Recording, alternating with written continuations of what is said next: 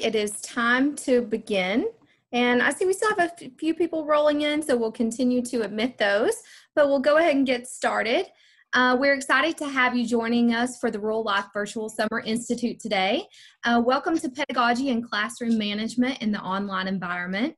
My name is Brooke Drennan, and I'm your session host. I'm here to support the presenter, who I'll introduce shortly, and offer technical assistance to you participants, as well as share the session evaluation and certificate information at the end of the session. So please don't hesitate to use the chat to ask questions or request technical support.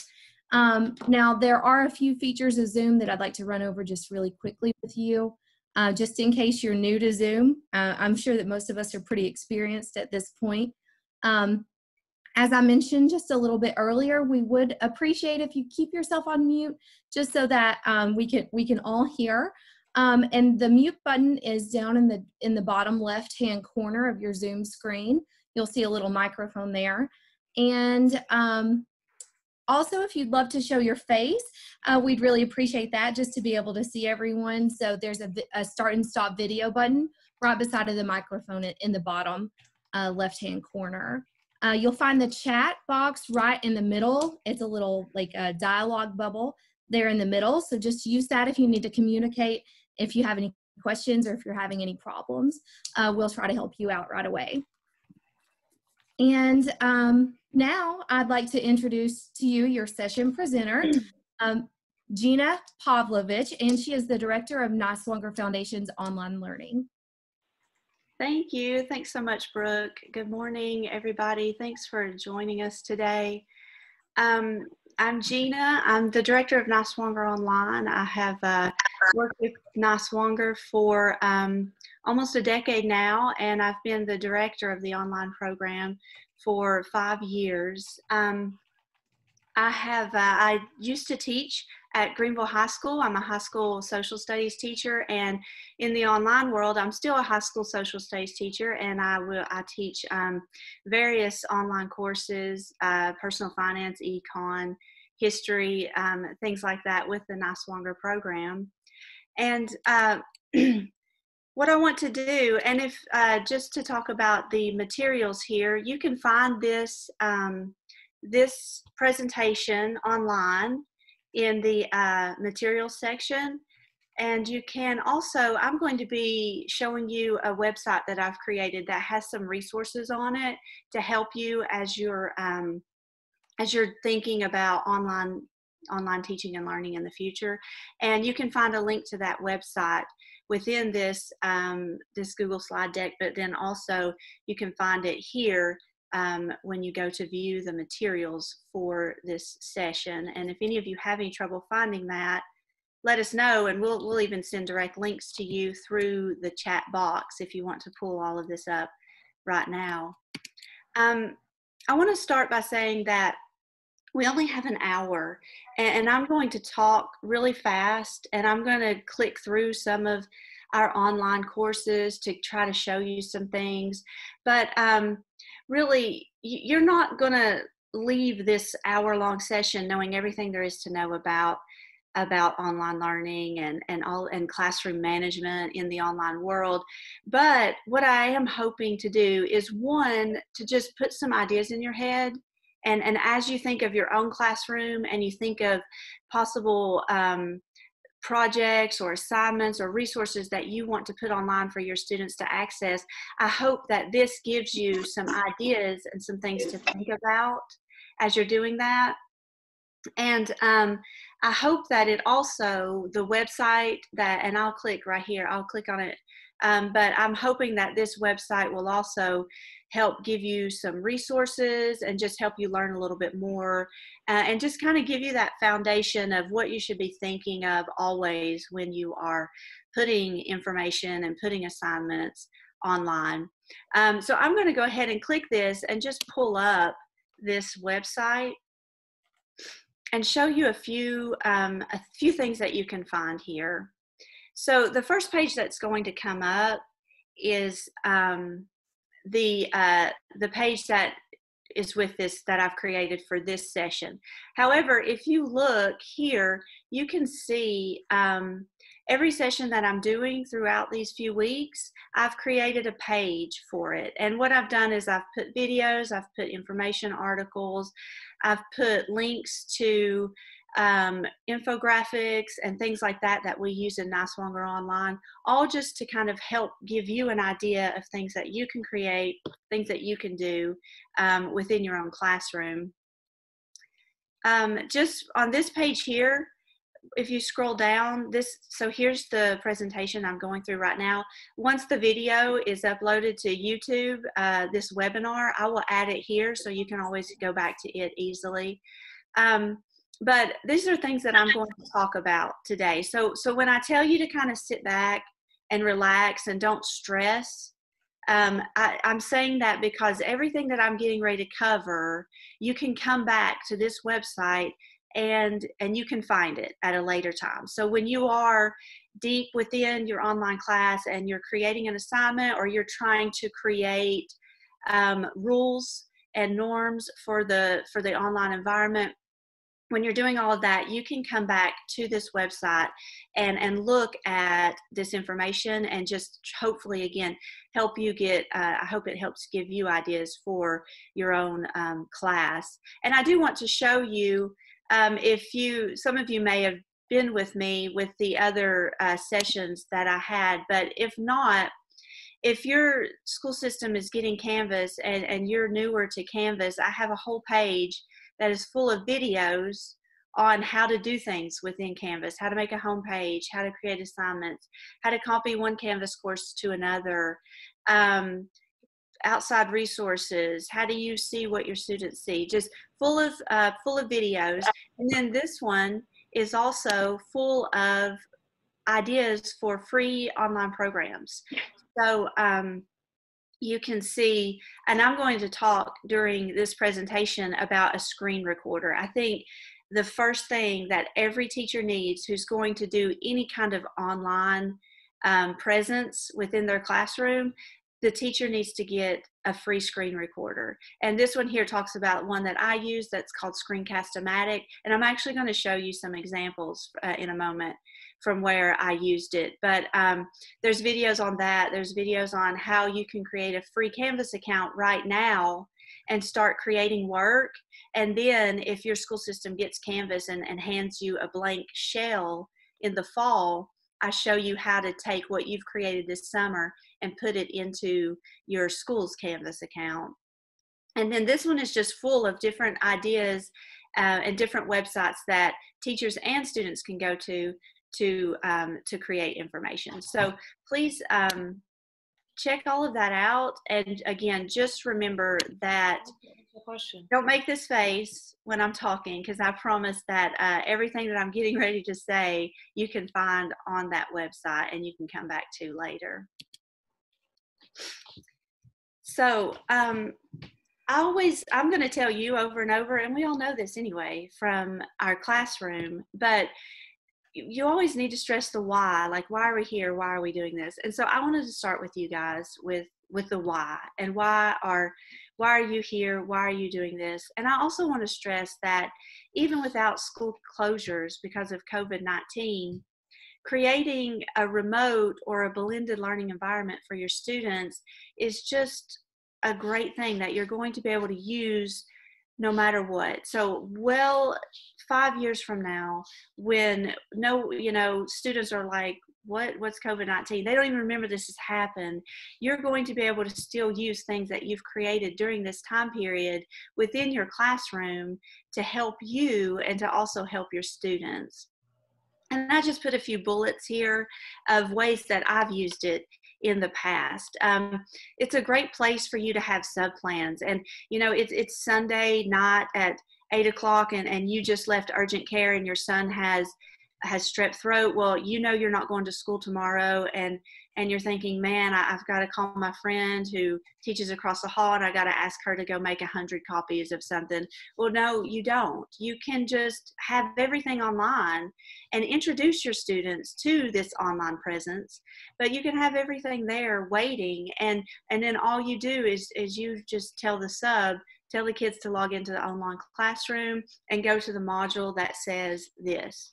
And then you have all of the work there that and the students are ready to go, and they don't just have to stop learning. You don't just have to throw in some video that you don't think is that useful, but you don't have anything else to do. So it's a great place to put sub-plans.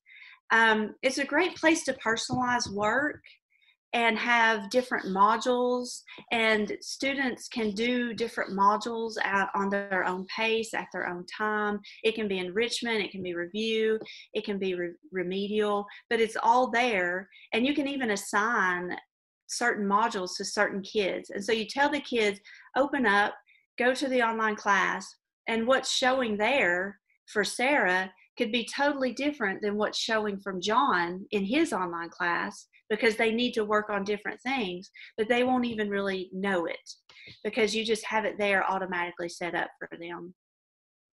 I've always, when I taught, gosh, how long ago? I mean, early in my teaching days, when we had one laptop cart at Greenville, and we were super excited about that one cart, I was pulling it into my classroom like once a week, and having students divide up into groups, and some would be working on laptops, and some would be doing work from their book, and some would be sitting in front of me just talking with me. And that was the biggest reason for doing that, was because as a social studies teacher, I would have 35 students in a classroom, and I needed to divide those students up and be able to talk to them more in a one-to-one or as close to one-to-one situation as I could get.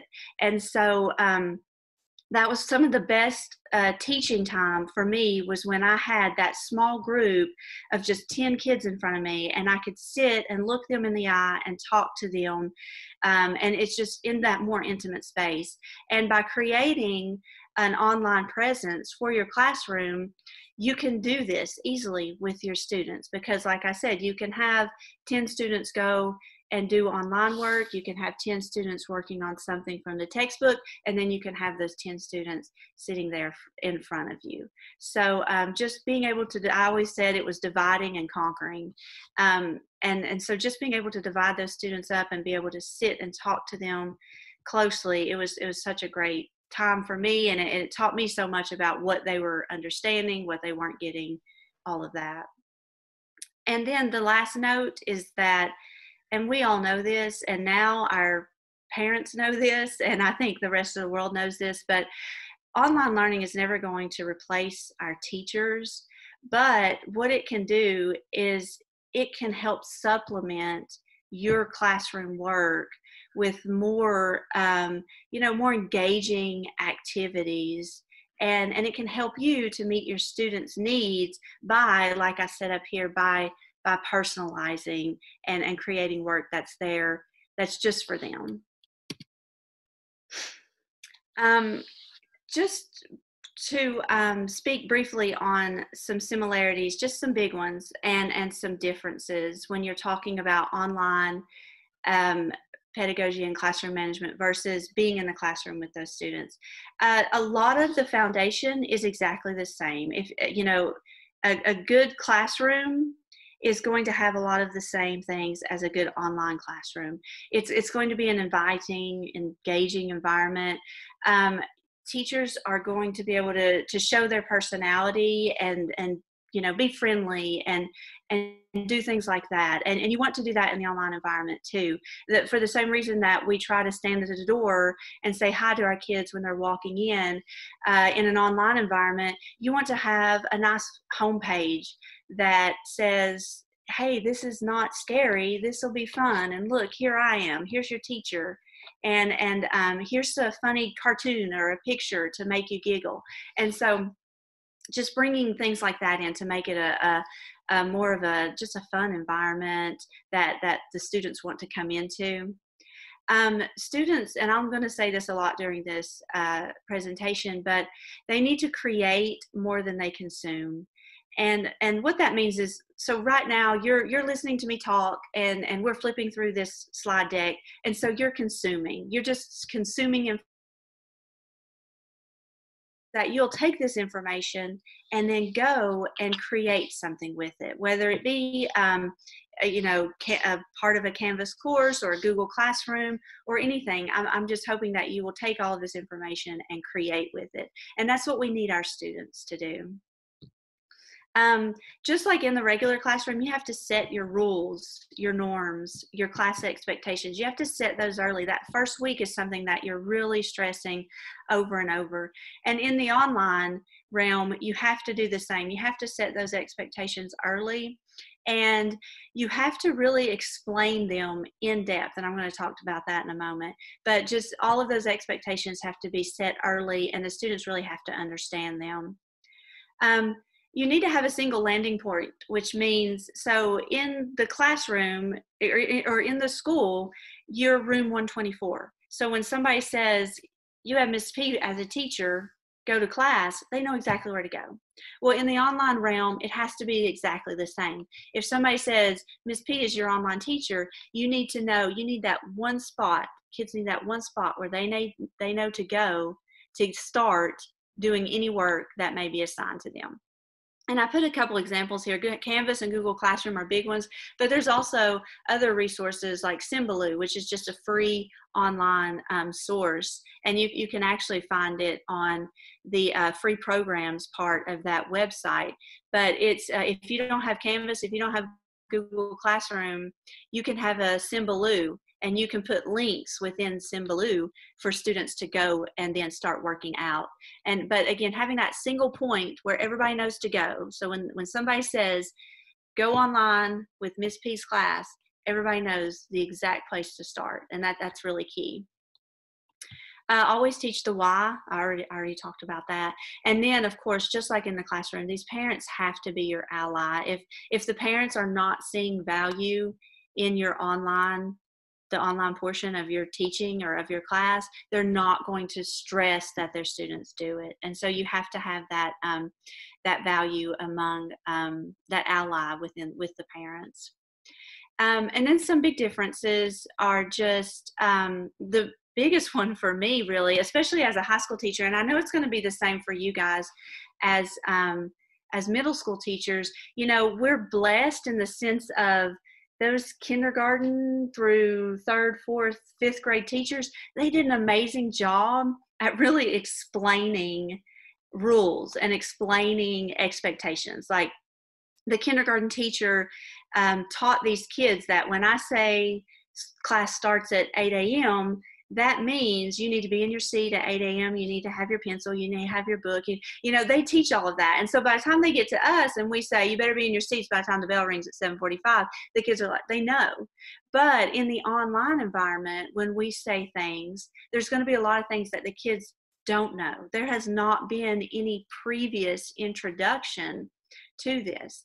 And so we really have to, I put here, one of my best friends is a kindergarten teacher, and I put here, we might need to go back and talk to some of our friends who teach those early grades, because in some aspects, and I'm going to show you in a moment some rules and things that go along with the Niswonger online courses.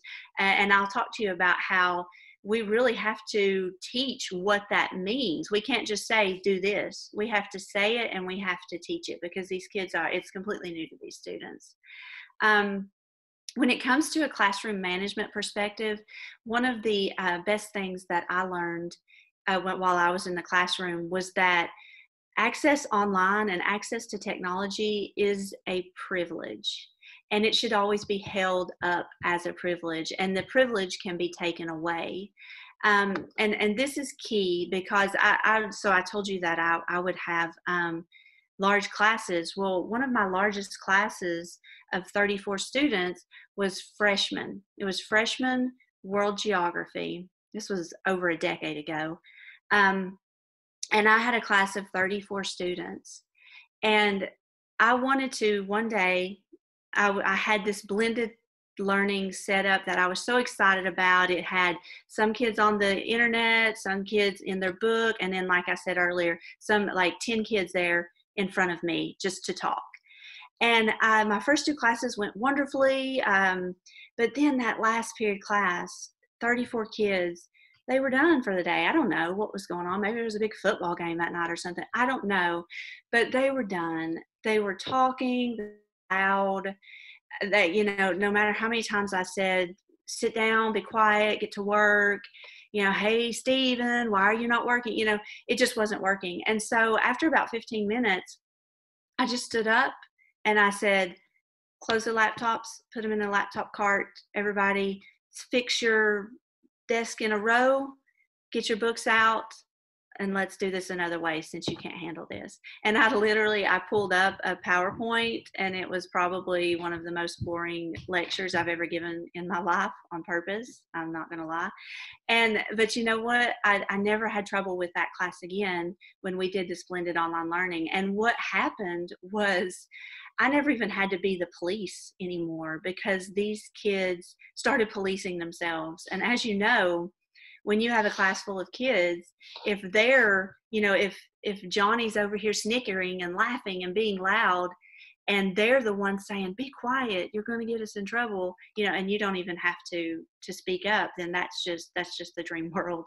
And that's what I got. And so again, just always keep that in mind, that this stuff that you're putting online to use in a blended classroom, it is it's a privilege to be able to use it. And whether you take it away from just a few kids or you take it away from the entire class, it is an option, and it's a great tool to have in your back pocket.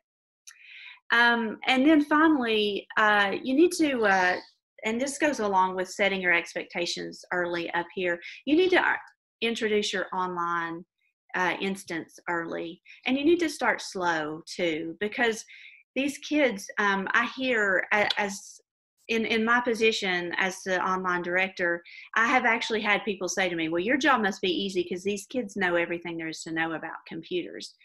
No, these kids know everything they need to know about Fortnite and Twitter and Instagram. But when you say, oh, attach that Word document to an email and email it to me, you just lost 99% of them. And you just lost, I mean, I'm talking about students who are in my AP Computer Science class, online AP Computer Science. You know, these are some of the highest level students in schools throughout the state of Tennessee. And I have asked them before to upload something to an email, and I could have said it in Spanish and they wouldn't have understood me any better. So, you know, just basics like that. Again, you know, going back to, like I said, we've got to set the expectations, and then we've got to really teach it. And that's just one of those, examples. These kids are not used to working online in a professional type environment. And Brooke, you know, interrupt me if you see any big questions that I could help with right then, because I will, I'll explain something more if I need to. Or, you know, I did forget to say in the beginning, if you want to ask any kind of question, and we will hit those later, I'm going to make sure that I leave some time at the end to touch on any of your questions. So let's talk about classroom management online. If you Google that, something that you're going to see is called netiquette. And it's etiquette on the internet. Netiquette. It's cute, right? That's hilarious. Anyway, all netiquette is really just basic understanding of the rules that everybody should have before doing any kind of work online. And you can see here that I even put, you know, it's understanding of the rules that many adults that we know still do not understand. And we need to, as teachers, we have to make sure that our students are not going on, are not becoming adults and not understanding this kind of netiquette or this kind of online norms and rules and things like that. So there's 5 big points, and I'm going to pull up this document in a moment, but online security, how to communicate, how to send professional emails, online discussions, and notes with online video conferencing. And then the final part is academic integrity. It talks about plagiarism in the online world. And this one is the one for Niswonger Online that we share with our students, and that teachers cover with our students. Because again, our students, this is not just information that they have. You don't know what you don't know. We have to teach our students this.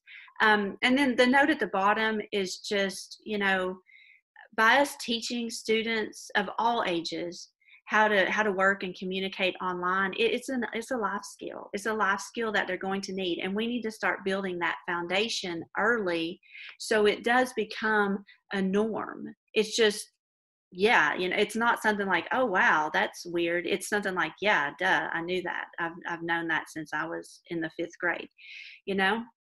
And then with that said, all of these, to some sense, can be covered with kids K through 12. So I talk about online security, and you think, oh my God, how are you going to talk to a student about online security? I'm going to get rid of some of these windows because my internet is super slow, and it's probably because I have 100 things pulled up. But you can talk to your kindergartner about internet security and about different things, when it comes to, if they have a computer in front of them and they're logging into it in any way, you should talk to them about that and how it is important for them to log in, but to also log out so nobody can access their information. So this form here, you can also find it, like I said, on the website right here. You can click that and it will pull it up just like you see here. But something that I think could help all of you is to have like a piece to take away with you is if you go over here and click on File, you can click Download and download that to a Word document. And then you can take this and you can turn it into something that could be, one, a layout for yourself to always know, okay, these are things that I need to think about when my students start working online. And then two, you can create a layout for your students to help them better understand all of this information. I'm not going to read through everything. This is longer. This is for high school students. It's 3 pages.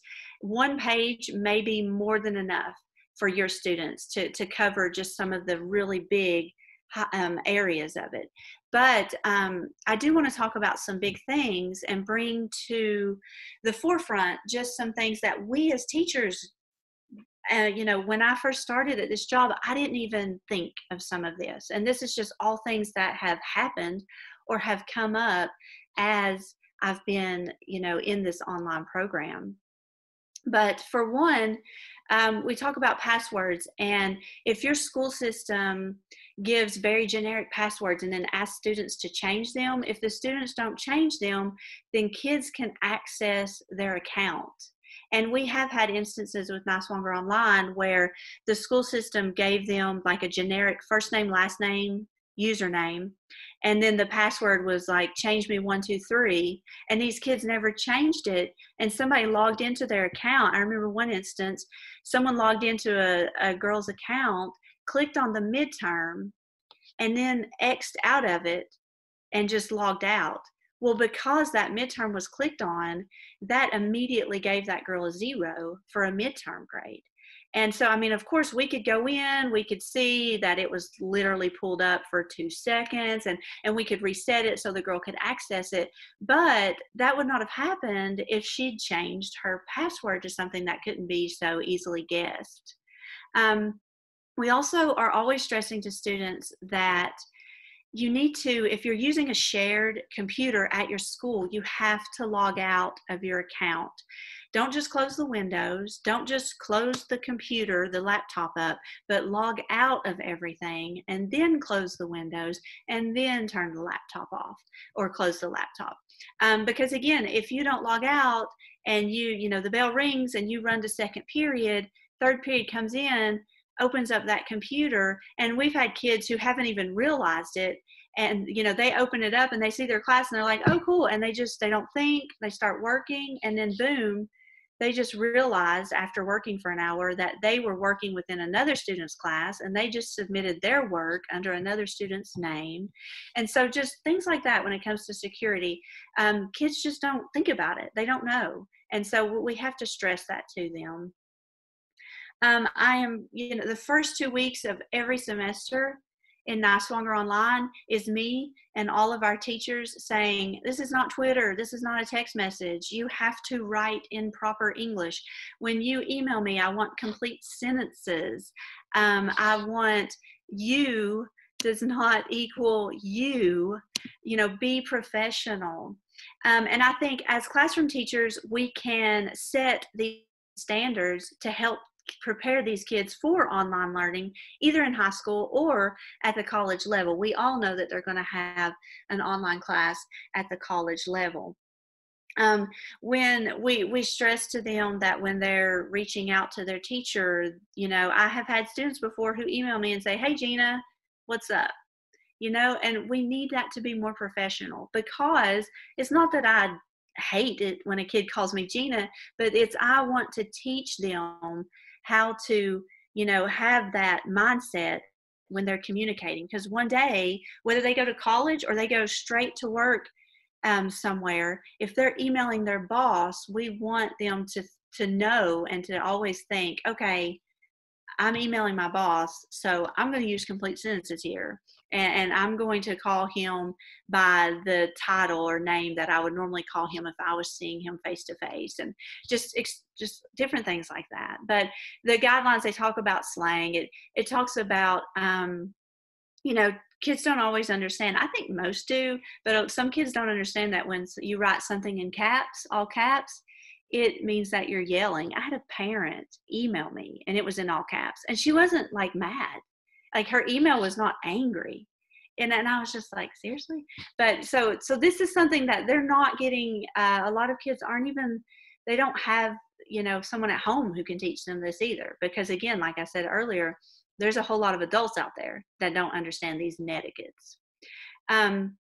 We say here, be careful with sarcasm, but I tell my kids, don't be sarcastic online. If you're doing an online discussion and you write something and in your head you're saying it sarcastically, but a whole lot of us, we're not seeing that smirk on your face, or we're not seeing your body language that's telling us that it's sarcasm. And we may think that you're being serious and think, holy cow, this guy's terrible, And so, just always we tell them, be careful with sarcasm.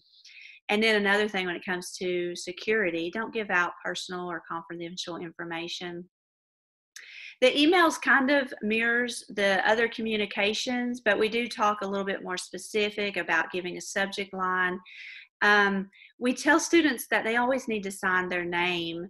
It looks more professional, it looks more respectful, but then also, you have kids who, this is their email address. Like, how am I supposed to know who that's from if they just put, hey, Miss P, I'm having trouble with Module 1, blah, blah, blah. Can you please help explain this? Like, it could be the most beautiful email, and I've gotten these before, but then they don't write their name at the end. And I just see this in the email as from the personal email. And I'm like, wow, I wish I knew who it was. But again, the kids don't think of this, and they need to be told this. They also need to be told that, everybody can see your email address. There's a whole lot of parents out there that need to be reminded that, some of these email addresses they're not okay. So maybe you want to change to something else. Talks about when to hit reply all and when to just hit, just to reply to the person. More information on forwarding emails. The biggie, always proofread before you hit send. So again, just some norms that we do every day, but they're not going to be used to. Online discussions. The biggest one is the first one, and that's when you hit submit in an online discussion, the entire class can now see your response. And so you need to just always keep that in mind. You need to proofread. It goes into some more things that kids might not think about. One of the big ones is, if you have a discussion in your online class where kids can just ask each other questions, don't answer that question unless you really really know that you know the answer. Like just guessing to try to answer can actually do more harm than good. Or if you are just guessing, make sure that you that you put in there, I don't know for sure, but this is what I'm thinking, you know, something like that, because it can really mess somebody up. Again, proofread. The online video conferencing, this is something as a teacher you guys should check out, because all of these came from lessons learned from doing online video conferencing, from us doing online video conferencing. And we're learning a lot of this as we go right now, and as teachers are doing more Zoom meetings and things. But, you know, the first one, if you're not talking, be on mute. This is a big one for even adults too. We've all seen funny videos of where somebody had something weird in the background, you know. But before you activate your camera, look around you. You know, how are you dressed? How's your mamaw dressed who's sitting on the couch? That's a big question. That's a question I would have had to ask if I was doing this when I was in high school. Where are your pets? If you have a dog who barks at the drop of a hat, let's get that dog somewhere else, so it doesn't, so when you're speaking within the class, it doesn't start barking and just being a huge distraction. It talks about the chat box here. As a teacher, you need to really understand that chat box. You need to understand that you can turn that chat box off. And oftentimes that may be what you need to do, because my twins were in the 3rd grade this past year, and I never told them anything about the chat box in Zoom. And the very first time my son Nico had a Zoom meeting with his teacher, I went in there and looked, and the teacher was talking away, and he was chatting on the side with his best friend about Fortnite. So you want to make sure that you understand all of those things and how you can avoid them being a distraction. I talked to them about what to do when they are called on. You want to stress to them if the meeting is at 10, don't start trying to log in at 9:59, because if something goes wrong, you don't have time to troubleshoot and you're going to be going into the meeting late. So we tell them, try to log in 5 to 10 minutes before. And if you're new to the program, log in way before, or log in the day before, and just check it out, look at it, figure out if I want to ask a question in a chat box, how do I do that? If I want to raise my hand, which is an option in different programs, you know, how do I do that? And so just making yourself as a teacher, and then also as a student, making yourself more comfortable is just going to benefit everybody in those environments. And then finally, the academic integrity, plagiarism. You can read through this, and this is just a little briefing of, we have a full-on plagiarism policy. Students have to read that policy and take a test on it, and they have to make 100 on that test until they can, and before they can do any work within their class. Like, their course will not open up for them until they take a test on our full policy and what that means. The biggest thing, and it's written right here, is in the online environment, especially fully online, if we're doing remote learning again in the fall, trust is everything, and kids have to understand that. And for me, as soon as a student has one sentence that is copied and pasted, I no longer trust that student. And everything that is submitted after that, I am checking and double checking for plagiarism. Like, I'm going above and beyond to check.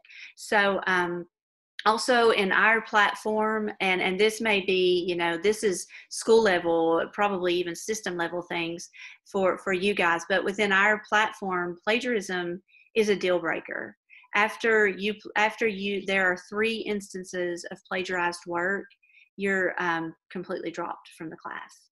So those are just things to kind of keep in mind. And if you are kind of doing your own little plagiarism policy of what does it mean, again, this is something you have to explain to the kids, because they don't see anything wrong with Googling it and then just copying and pasting that somewhere else. They oftentimes think, what, I thought that's how this worked. You have to explain it to them. You have to teach it to them. And some big things that also have to be, that they need to think of, is that they need to safeguard their own work. So just like above in that security section, when I tell them you have to log out of your account so other people can't access your work. This is reminding them you have to safeguard your own work so that other students can't find it and take it and submit it as their own. And then another big one, because that's going to be the first excuse that you get when you call a student out on plagiarism is, oh, I didn't know. Well, we say over and over, whether it is accidental or purposeful, it's still plagiarism. And in college, you get kicked out of the class immediately, or you fail the class immediately, so there's some really huge consequences.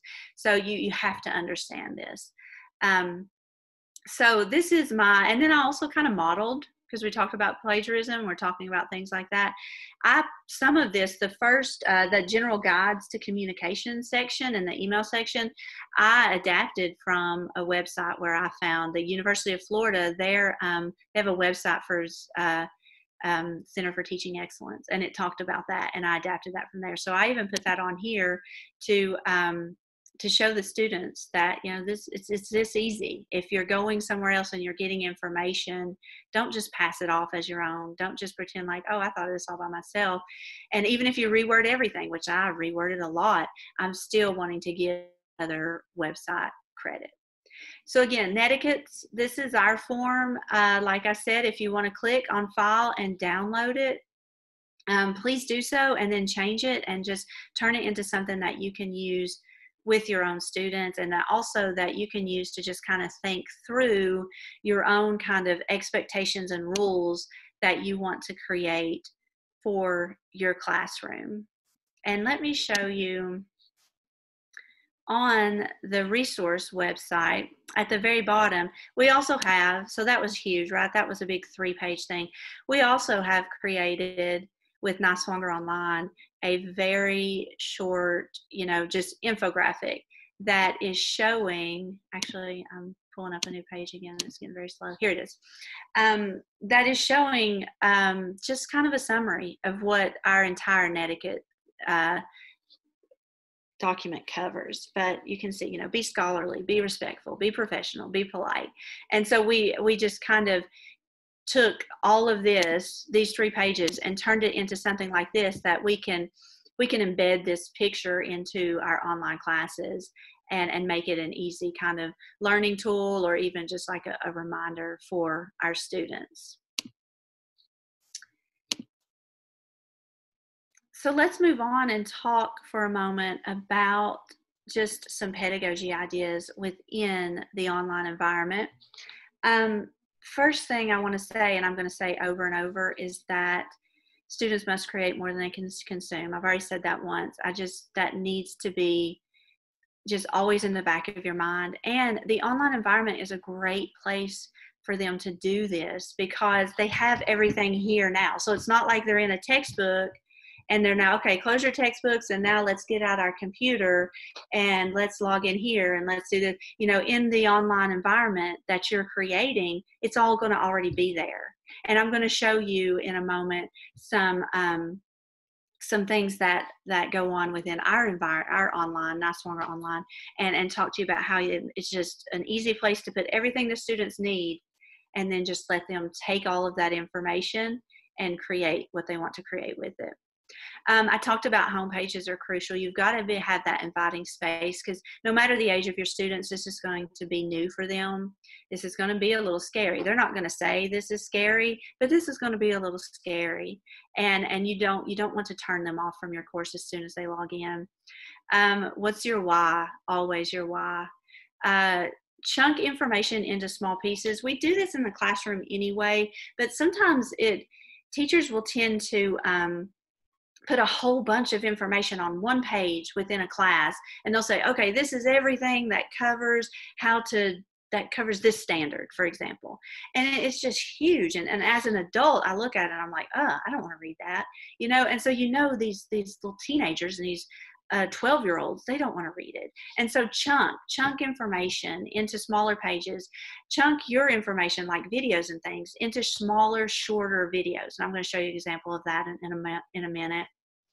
Again, talk to those early elementary teachers about, if you are having trouble explaining something.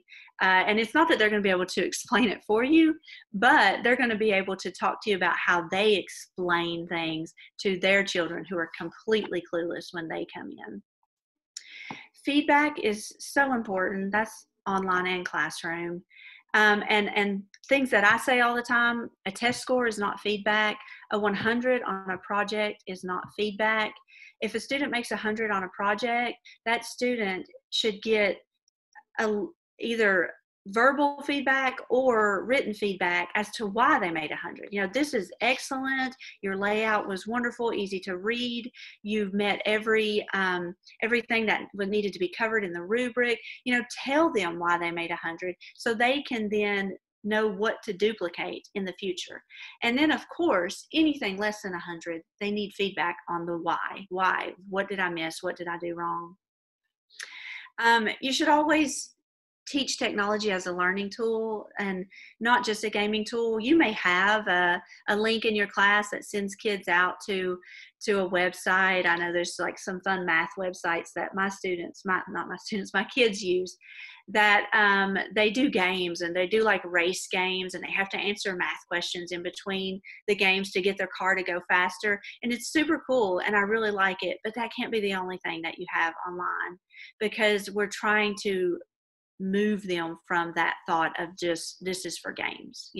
This needs to be above all. It needs to be a learning tool. When you have the internet, you have a world of knowledge at your literally, and we need to teach them how to find that information, what's good information, what's not good information, etc.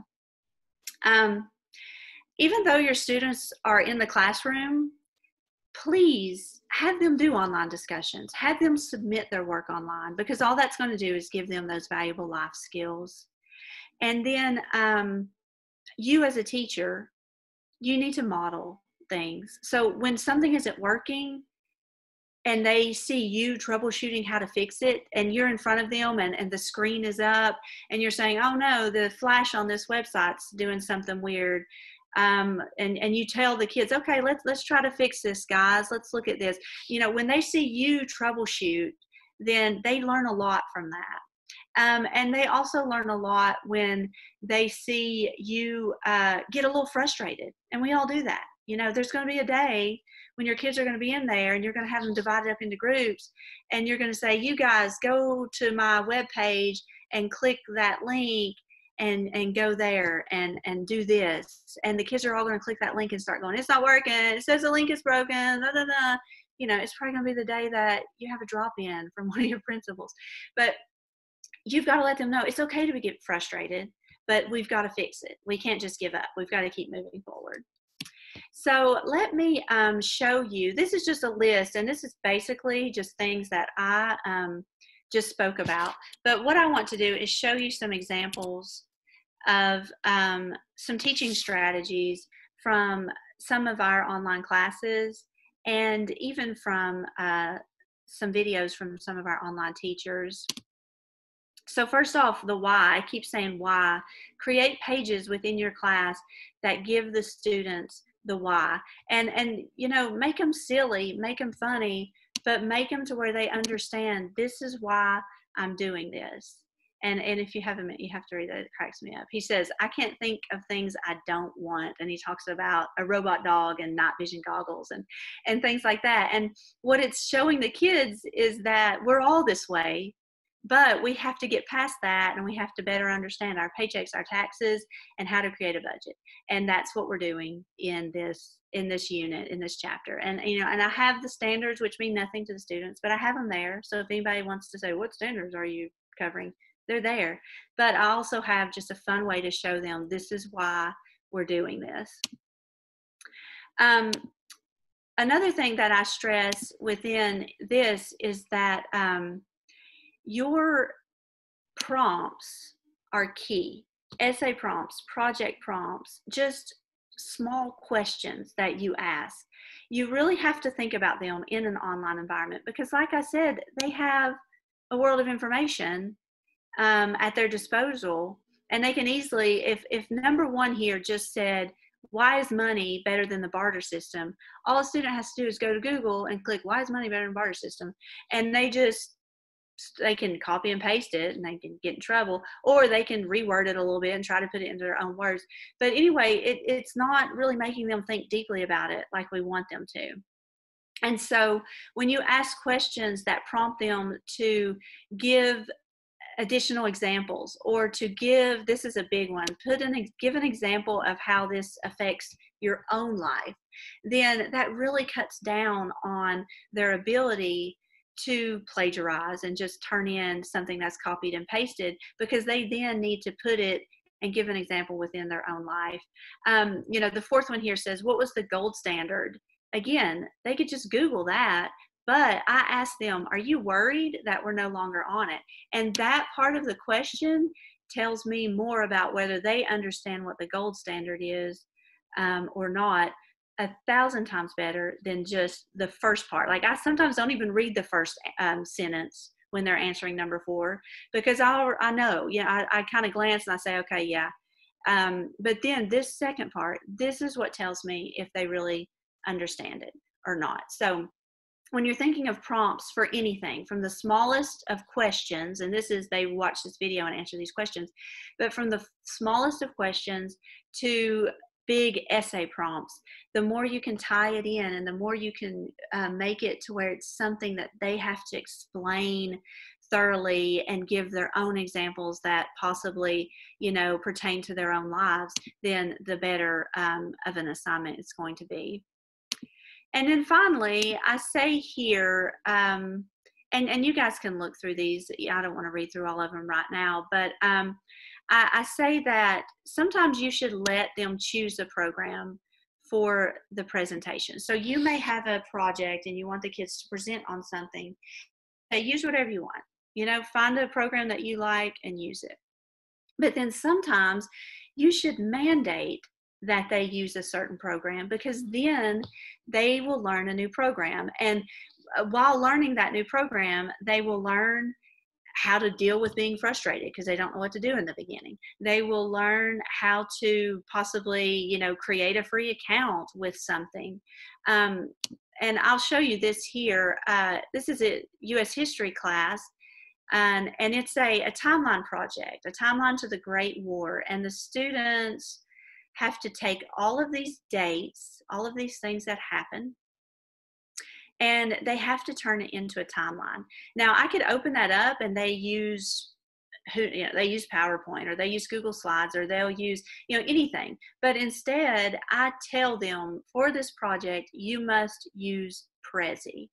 And I tell them that, but then I create videos and I embed videos. This is 33 seconds, and it shows them how to click here, click here, click here, put in your email, boom, you're done. So, and this was created with Screencast-O-Matic. And I was telling you, as a teacher who has any kind of online presence, you need some kind of screen recording video. Well, this is an example of that screen recording video. To get a free account with Prezi, you're going to go to Prezi.com. So as you can see, I just talked through it. But then again, so I could have created one 10 or 15 minute video that goes from here all the way to when you're done, this is how you submit it. But I didn't. I chunked it. I divided it up. So I did a short one here. It says, here's how you get this. And then I said, once you have, in this video, once you have your account, click here. And this shows you how to get a template for a timeline within Prezi. And then it shows you how to pull information boxes in, and they have to do a box with text information for every event, and they have to do a picture. I show them how to pull all of that information in. And then finally, in this video, I show them how to get a good link to their Prezi and how to submit that link to me. So I've chunked it up into pieces just to make it something that they can navigate through easily, and something that doesn't seem so overwhelming. And then the last thing I wanted to show you, no, 2 more things, I'm sorry, and I know we're running out of time. And I say here, every kid I know, they don't want to be a movie star, they want to be a YouTuber. And there's so many ways, that you can let these kids have this ability within your class. You can have a free screencast account like that. If you have Canvas, there are ways that students can do videos within Canvas and submit those videos as assignments. If you have Flipgrid, if your school system has Flipgrid. So just a ton of different ways. And then I also kind of highlighted some different things that students can create. And I put, in that U.S. history class, students write, there's 2 poems. There are 2 projects where students write poems. So it's not just for ELA. There's projects where students just record their voice, and maybe they're talking about something they've learned or an issue or something like that. You can have them create political cartoons or memes, and so just a ton of ways to have students create. But I wanted to show you, this is from a great friend of mine, Scott Lamy, who teaches online math, and he teaches for Bristol City. But he has, as a math teacher, a lot of times it's really hard to think of, okay, well, I teach math. How am I supposed to do? Why would kids ever make a video for me? And he kind of talks about a couple of ways to use presentations as an assessment. So you can see here that really thought about it and how to present information in a way that was meaningful for her. Let's see if it was Okay, so on to the last. On to the last YouTube, 4 problems. So the first problem we're going to work on now is number 4. Complete the square for the. So this girl is she's using Screencast-O-Matic. That's that free program I just told you about. And what she's doing, he gave them, I think, when I watched the whole video, it was something like 7 questions. So it wasn't a huge amount of work, but he gave them 7 questions, and they had to answer those questions. But then on their own, they had to, in any format they wanted to, they had to explain how they got their answers. And so she created a video like this, where she's going through each question and she's explaining how she got her answer. She's pulled up this screen over here where she can show graphs and things. There's one at the beginning. This one was really neat. So he tells us this is a student who is, she's a cartoonist, and she created this character. And so she made this character and then just put 3. The answer would be C. I subtracted 3 from the exponent, blah, blah, blah. And so she thoroughly explained what she needed to explain, how she got her answers, but again, did it in a completely different way from the other girl, but both ways were just exceptional. And all it did, by making them do a smaller amount of questions, but then just putting it here and then having to explain themselves, it made them think about it a lot more. And then the last one I want to show you is this is not just for older kids. So this is my favorite planet is Mars. So this is my little one. Yes, he is that precious. This is Nico, one of my twins, who back in the spring, his teachers asked them when school was out, do a presentation on your favorite planet. And they left it wide open. Do it however you want, blah, blah, blah. Well, he created a slide deck in Google, which I helped him with. And the color of Mars and is then red I pulled up the Screencast-O-Matic, and I showed him, click here to record, click here to pause, click here if you mess up and you want to start over. And I came back about 30 minutes later and he created this video, this 1-minute video. So this is not just for older kids. So, and of course, our middle school age students can do it. Okay, I want to see if there's any questions, but please, I beg you, take a look at these slides. I do have some additional slides that just with information and links that I knew I wouldn't have time to get to, but I wanted you to have those there to look at a later date. So here's the evaluation and certificate slide. Brooke, if you want to tell them about that. Yes, thank you so much, Gina. So I've posted the link to the evaluation in the chat box. You should be able to click on that there or go through the slide deck if you have that open. So we'd appreciate it if you just took a minute to complete the survey, and that's going to allow us to reflect on your thoughts about the session. We're always looking for ways to improve, and collect your information if you'd like to receive a certificate of attendance. So it's very important that you go ahead and do that now, especially if you're looking for that certificate, so that you can get credit for attending the session. And if anyone has problems with that, just reach out and we'll be glad to help you. And Gina, we appreciate you so much, and I've really learned a lot. And I know that if people have questions, I'm sure that, and I know you've said this before, so I hope you don't mind me speaking for you, but just reach out to you with any questions, and take a look at the website and all of the great resources that you've provided for them. Yeah, and I really hope that those resources are something that can help you. But yeah, like Brooke said, email me anytime. I've already been getting emails from my first 2 presentations, and they've been great questions that have prompted me to create more videos to help you guys with different questions. And so it's just, you guys are helping me probably more than I'm helping you. So please keep asking.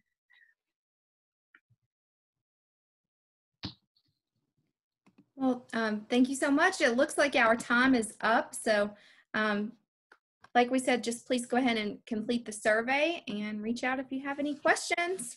Thanks everyone for joining us today.